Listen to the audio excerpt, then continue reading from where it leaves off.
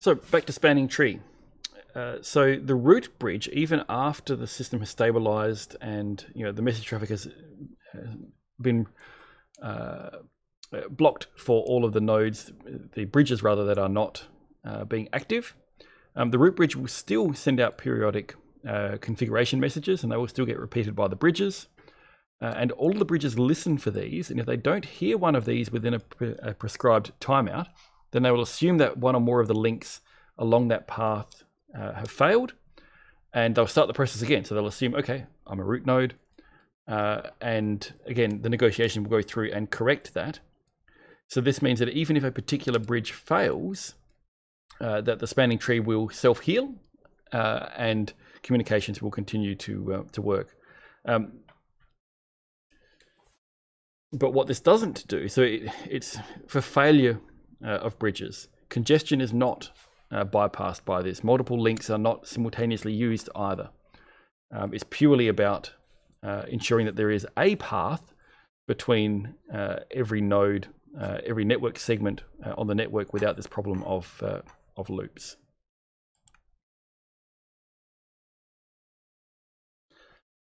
So again, if we look at how spanning tree works in practice,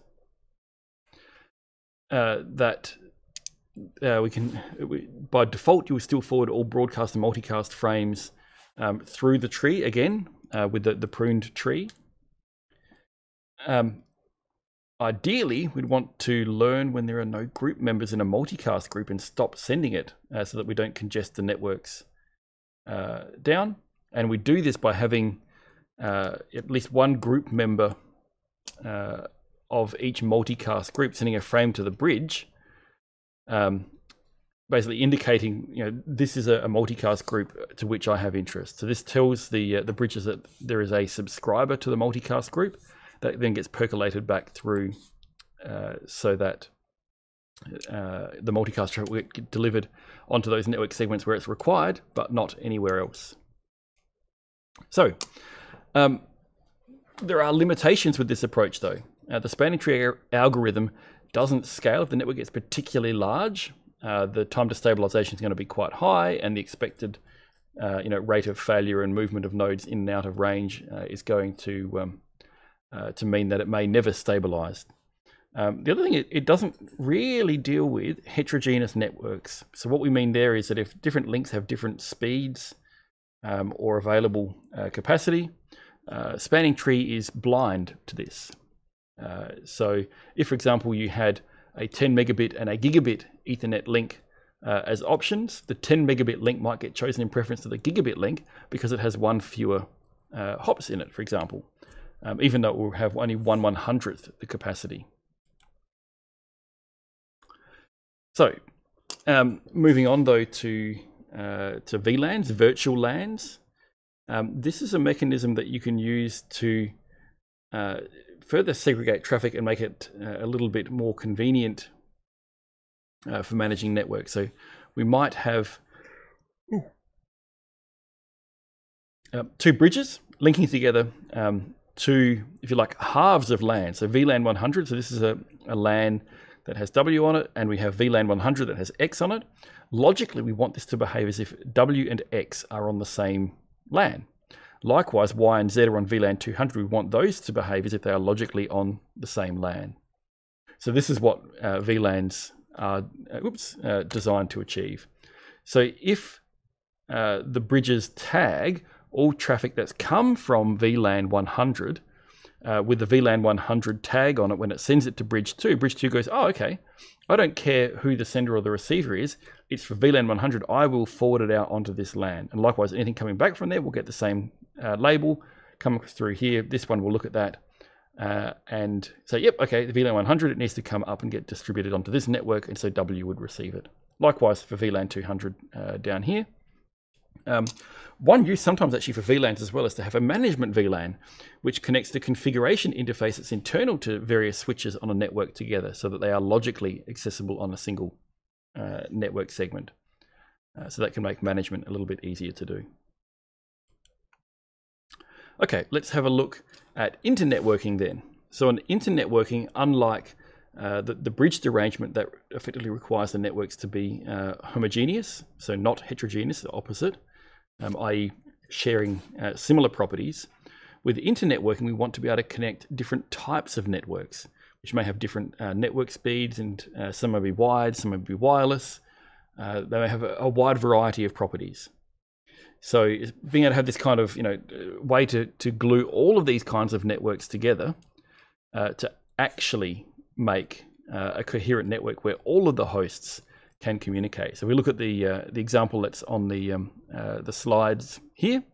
We've got some hosts here on an Ethernet network. We've got another Ethernet network up here. We might have routers that are connecting those together. There might be a router that connects that to a wireless access point, and we can have some more hosts on there. And so we want, for example, host 5 to be able to communicate with host 9 just as easily as host 1 could communicate with host 2. So internetworking is what allows us to do this by having routers that can determine the best way to get to a node which is not on the local network. So in a sense, it's behaving like a bridge where one side is a known LAN and the other side is the rest of the world, the rest of the internet. So the way we do this is with the internet protocol. And again, this is using the layered network approach to achieve this. So the IP network lives at layer 3, and above that we have TCP and UDP and the like, the higher layers. But IP has to run on all of the nodes that are in the path to connect. So again, if we look at host 5 and host 8 wanting to communicate in this example, so from here through to here, we have a link here over wireless. Then it goes through the router, which is directly connected, presumably via Ethernet, to that. Direct Ethernet connection into network 2, direct Ethernet connection into router 2, direct Ethernet connection to router 3, direct Ethernet connection onto the Ethernet that actually has host 8. So this one here, sorry, is not an Ethernet. This is point to point. This might be a dial-up link, for example. So if we have a look at how the network is working, host 5 wants to send a TCP packet. It goes down, gets encapsulated in an IP packet. That goes down as Wi-Fi, right? So it's 802.11. So the packet gets encapsulated in an 802.11 Wi-Fi frame. That then goes across Wi-Fi, it comes into the first router. Now the routers don't have to have TCP or any higher layer because the handling of the packets will only be at the IP layer at the highest. So it will come in as an 802.11 frame, will get decapsulated back to being an IP frame, an IP packet, sorry. And then the router goes, okay, I have an IP packet addressed to such and such an address. What route do I have for that? Which link should it go on? Oh, it should go out this Ethernet link. So it will get re-encapsulated in an Ethernet frame. And then that will go via Ethernet and come into router 2. Router 2, the same thing will happen. The Ethernet frame will get removed from the outside, leaving us with an IP packet. The router will make a decision. Okay, how do I get to this, to H8? Whatever its IP address is that's in there. Oh, I have to send it via this PPP link. No worries, it will go down to the through the PPP interface, get the PPP header put on it, sent via PPP, come into router 3, again, decapsulated up to being an IP packet only, which will then go, okay, I need to send this via Ethernet, via this interface. So it gets the Ethernet frame encapsulated around that, goes via Ethernet, and gets into host 8, which goes, oh, there's an Ethernet frame addressed to me. I should take the Ethernet frame off that and look at the contents. Oh, it's an IP packet.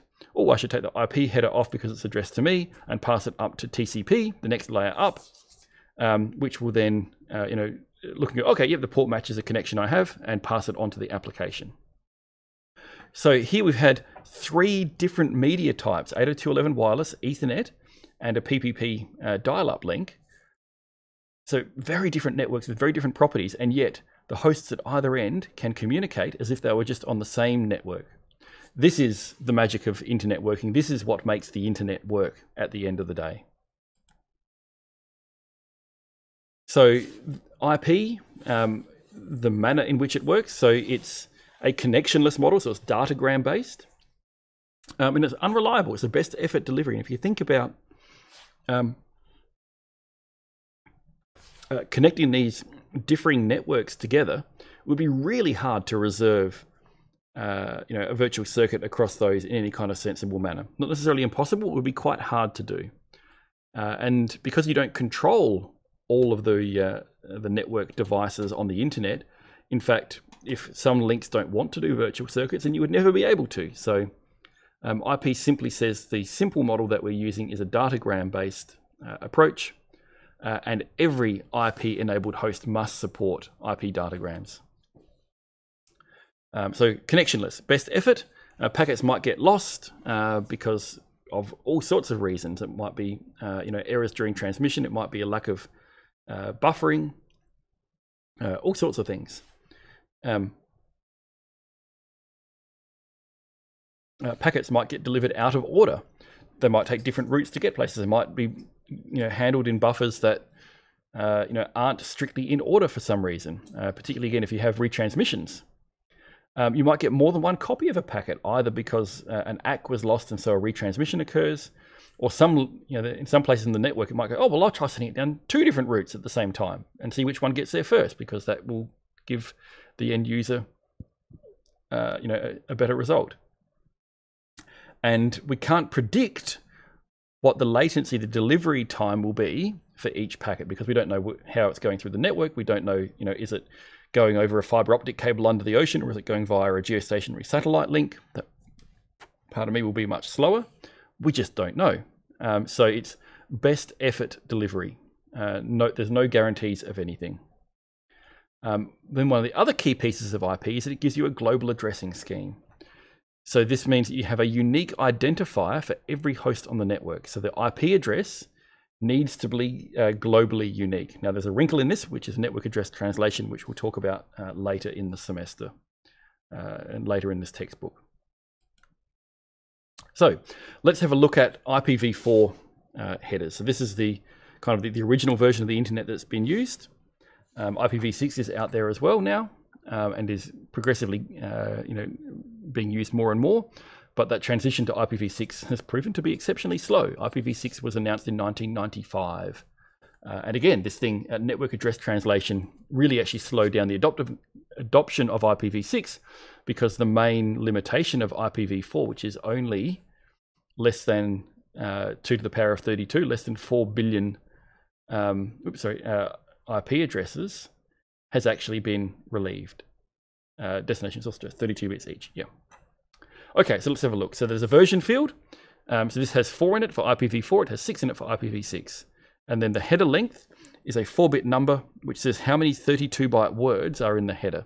So the IP header cannot be more than 16 times 4 is 64 bytes long. Then we have the length of the datagram. Next, 16 bits, we can have up to 64 kilobytes. Ident is used for fragmentation and reassembly. So if a packet is too big to go over some links, then we have reassembly information. So IP natively supports packet fragmentation and reassembly.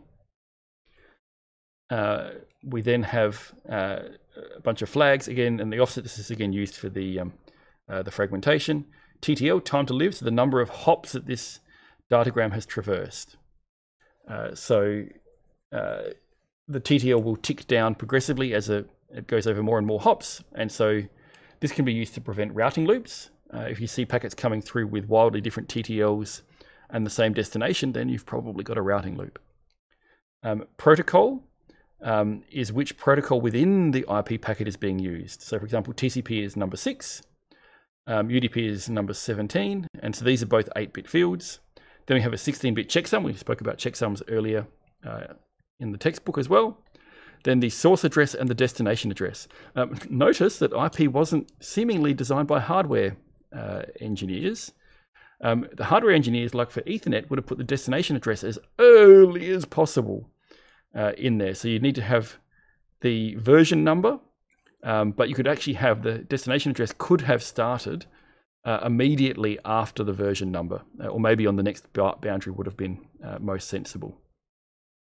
But instead, it's how it is, and that's fine. Modern systems can handle this fairly well. The only real implication is that the necessary delay in routing an IP packet is related to how long it takes to receive those first few bytes until you get to the destination address. And then you can have options in the IP header and padding to pad it out to a complete number of 32-bit words. And then the data is what follows. So the checksum comes before the data as well. So again, this ordering and having the checksum early and the destination address late does make it a little bit of a pain to process to route and process IP packets in hardware. But again, modern hardware can do this fine. Right. So as we said, IP supports fragmentation and reassembly. So every network has some maximum length that can be transferred in a given frame or packet. So on Ethernet, traditionally this was 1500 bytes. For some other media, it can be larger or smaller. So FDDI can be 4.5 kilobytes, more or less. ATM, we already heard, was only 53 bytes, which is clearly a problem. So if a datagram is bigger than the MTU, the maximum transmission unit, so if you had a 2 kilobyte IP packet, we would need to fragment it to fit on an Ethernet network.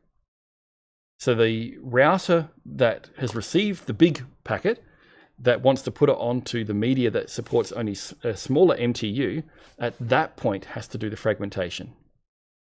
And it then stays fragmented all the way through to the receiving host. And so all the fragments carry the same identifier field value, and they'll have different offset values in there. And each fragment then is wrapped as its own IP packet, just a smaller one now. IP doesn't try and recover from lost fragments. So either they all get through or they don't. So it's not a complete solution. A lot of protocols on IP will actually do MTU discovery as part of the protocol to avoid fragmentation from happening. And in fact, a lot of IP networks will refuse to fragment as well. So let's have a look at an example of this. H5 and H8 want to communicate. Let's imagine that the PPP link only supports 512-byte packets. So when it comes in via 802.11, and this packet happens to be 1400 bytes long, that's fine, because the Ethernet link, the next one, is can handle 1500 bytes, which is bigger, no problem. When it comes through to the next router that has to go into the PPP link, at that point it goes, oh, bother, this is too big. It has to fragment it into 3 smaller pieces, each of which are no bigger than 512 bytes. And then that will get transferred. The next router that can go via Ethernet, even though, in theory, if the router wanted to do the reassembly, because now the next link is large enough, has a large enough MTU that it could be handled, it doesn't. It just passes them through, and H8, the receiving host, receives those 3 fragments and must do the reassembly itself. Now, having said that, the routers could do the reassembly, but generally speaking, in practice, that doesn't happen. And so again, if we look at that in detail, so we start with the unfragmented packet, which has 1400 bytes of data, and it has the header, all of the header fields there, and there is a 0 to indicate that it's fragmented, and 0 for the offset for the fragment. Once it's fragmented, we now get 3 pieces, and each one has a full IP header. But in that, we have some fields are set for each fragment. So all of them say that there is more fragments that follow for this packet, except the last one, which has a 0 in that field, to say that this is the last fragment of that packet, and they all have the same identifier field that was supplied by the sender in the packet originally.